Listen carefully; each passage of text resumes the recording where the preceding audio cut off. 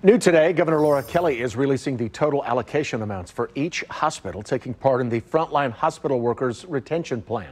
It's an effort to help hospitals keep and attract new members to their staff.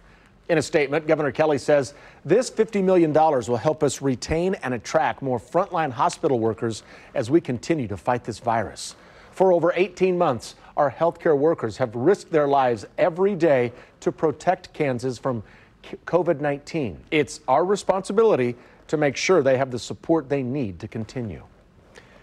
And here's how the money breaks down for some of our local hospital systems. It was distributed based on multiple factors, including total number of hospital beds, with more than 1,300 beds on 3 campuses across Kansas. The University of Kansas Health System will receive $7.3 million. About $5.5 million of that supports the immediate metro. Other hospitals getting more than $1 million include Advent Shawnee Mission, Providence Medical Center, Overland Park Regional, and Olathe Health.